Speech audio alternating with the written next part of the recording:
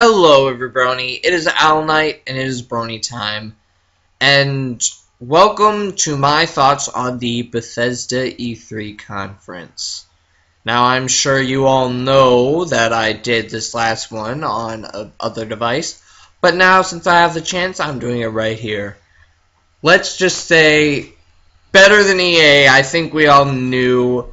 I came into this conference kind of scared it wasn't going to be as good as the last one because, you know, they introduced Doom, Fallout 4, it was all that hype. But they did introduce some DLC for Fallout 4, one in which you get to build your own vault and something with conveyor belts. But it really piqued my interest. Like, even some of the games that they showed that I didn't really care about piqued interest. Dishonored 2 surprisingly piqued interest. And heck, even Elder Scrolls Online peaked.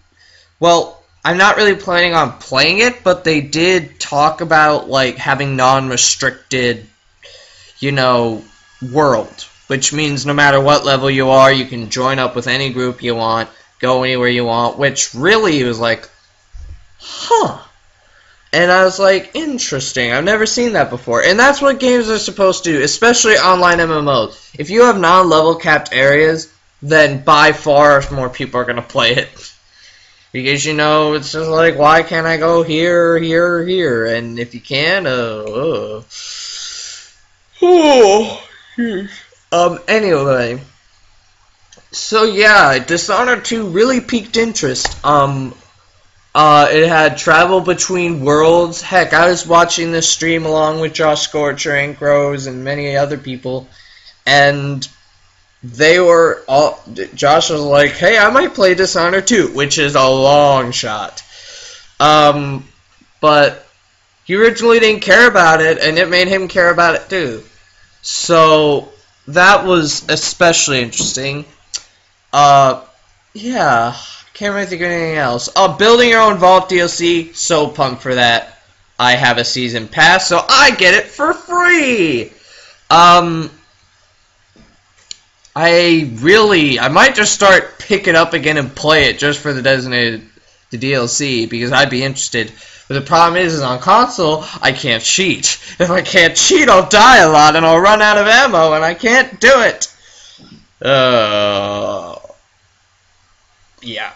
So, oh yeah, remastered Skyrim. Yes, I know what I want for Christmas. Anyway,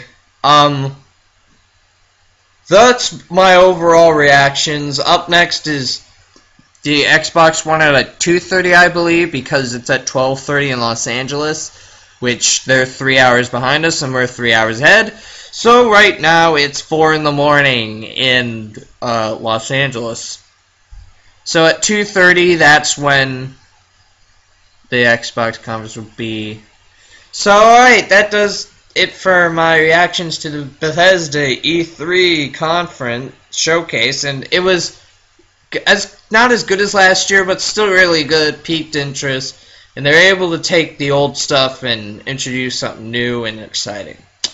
So, thank you all for watching. Please leave a like, comment, and subscribe to Brony Time for more content. And I will see you guys after the Xbox One, Microsoft. Bye!